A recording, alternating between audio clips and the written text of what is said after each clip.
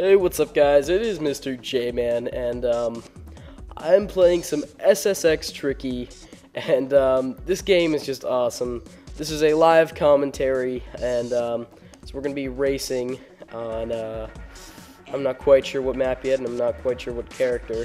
Man, I used to play this game so much when I was younger. I think my favorite was Simon. He was awesome. Let's just go ahead and play as him. He's really, really cool. He's got tattoos with chains on him. That must make him really, really cool. And this game came out in like what, 2001, I believe. Yeah, it was like 01. I'll just keep that board. I don't really care. Continue. And but yeah, this game was awesome. I mean, oh god, I think it came out in 2001, I believe.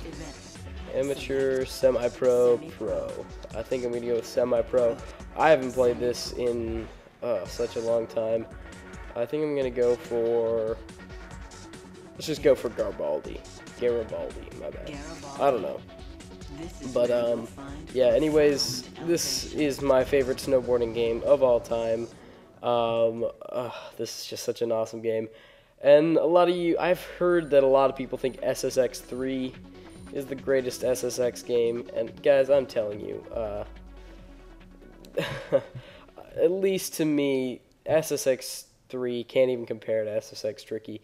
SSX Tricky has this kind of like totally like unrealisticness to it that like no other game that I've seen can compare with. And it's just like, not necessarily no other game, but the other SSX Tricky games like can't even compare to it.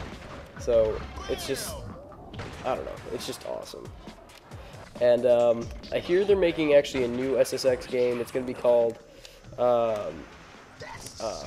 it called? It's like Downhill something or other. It's like Extreme Adventures. Pretty much looks like a SSX Call of Duty. Is pretty much what it looks like. Look at the trailer. I think it's on Machinima Sports. Check that out. Yeah, it's, I don't know. To be honest, when it comes to that kind of stuff with like sequels and such, I mean, like, well, not necessarily sequels, but I mean like sequels or to like older games that they just remade into the new console. I mean, generally, I think EA Big that made this, it was called EA Big, they made all the Street games. I don't believe that they're actually around anymore, because I don't see any games by them anymore, and I think the last game they made was like SSX something or other for the PSP, and it was, or no, SSX something for the Wii, and it was like a 07 or something.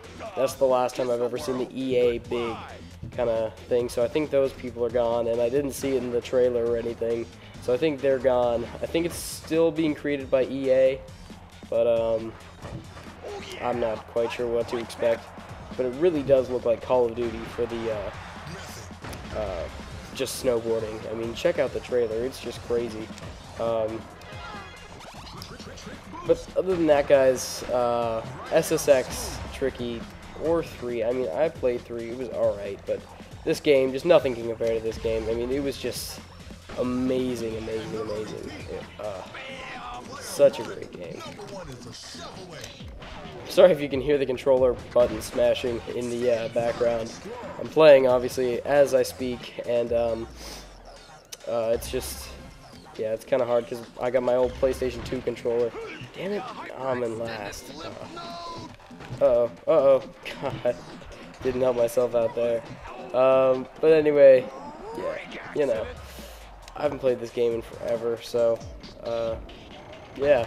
Sorry if this commentary isn't interesting. It's kind of hard to do it in a live commentary to make a commentary interesting because, I mean, you're trying to play the game and talk about something interesting at the same time. It doesn't really work. So, but yeah, hopefully my live commentaries are good enough for you. I have a series, or not necessarily a series, it just has 2 episodes right now, and it's called Live Commentaries with Mr. J-Man.